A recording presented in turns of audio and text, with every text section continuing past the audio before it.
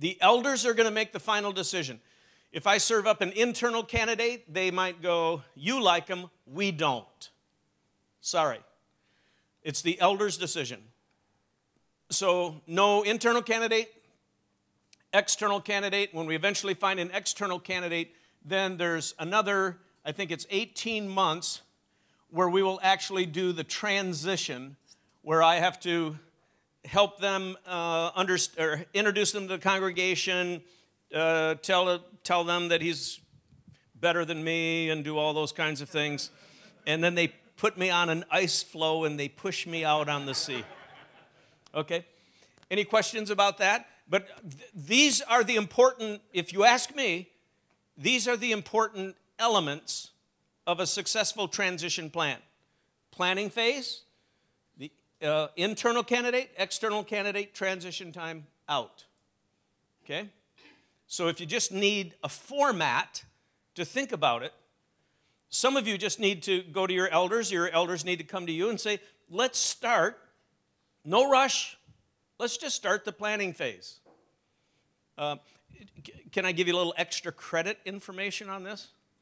Extra credit? Why do many pastors hang on too long? A lot of people, you know what a lot of people in the congregation will say? Ego. It's ego, it's pride, it's control. It's not. I know thousands of pastors. Very few of them have massive egos. You want to know why most pastors hang on longer than they should?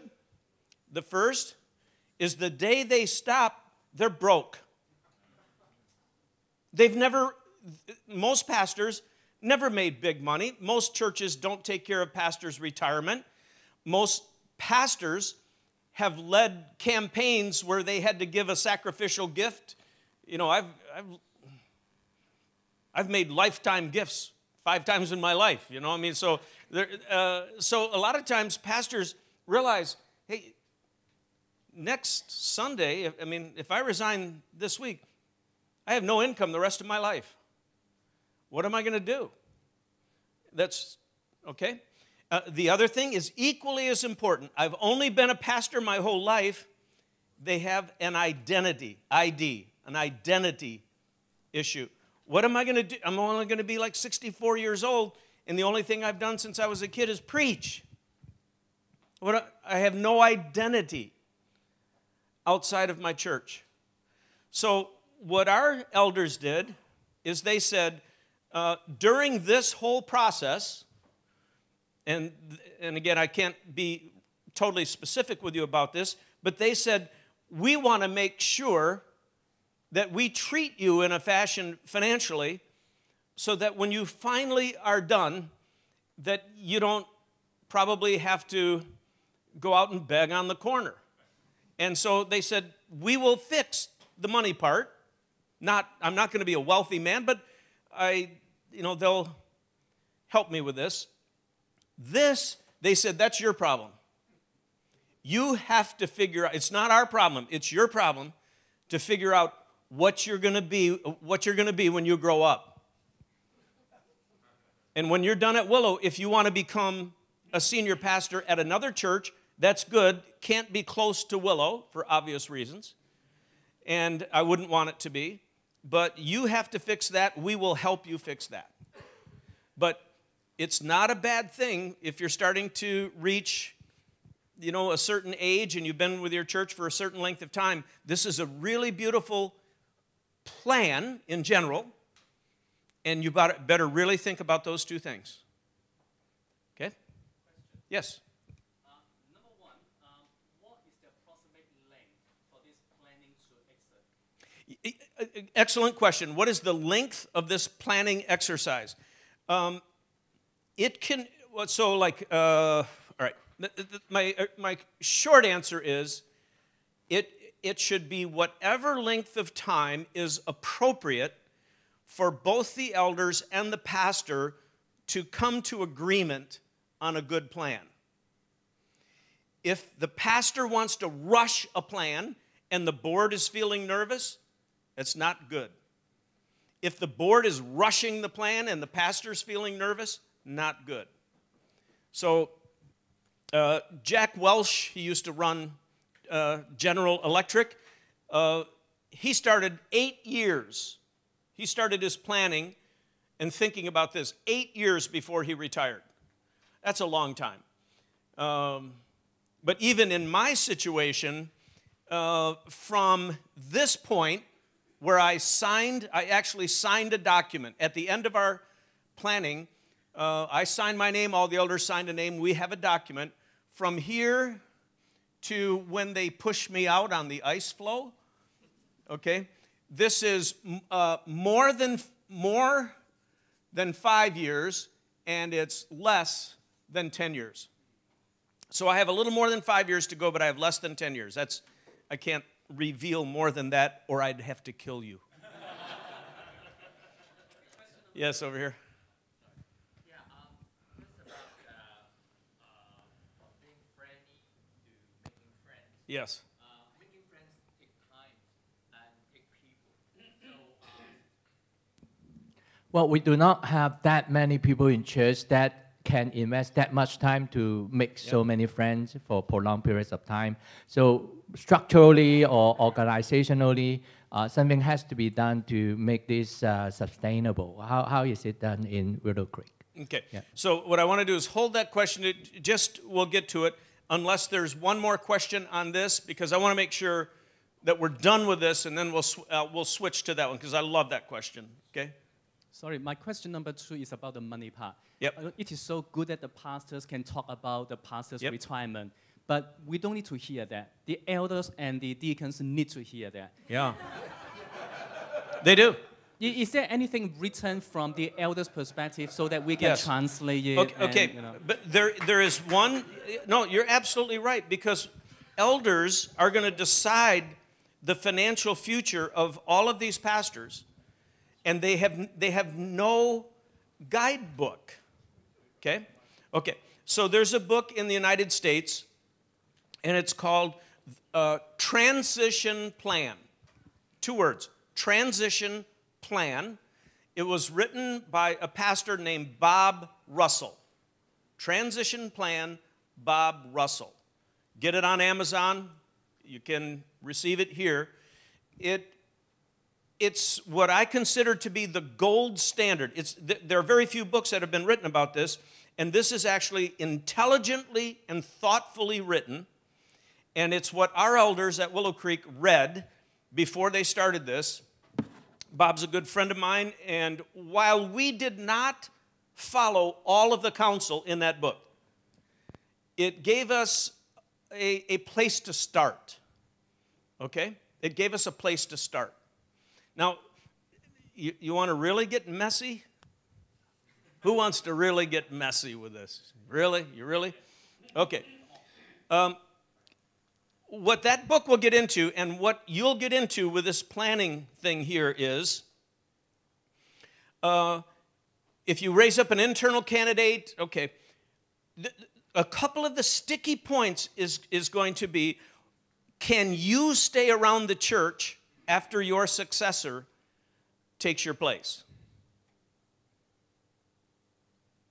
This is a very important question that has to be resolved. Now, I can tell you this publicly. Other things I can't tell you because we decided to keep it confidential.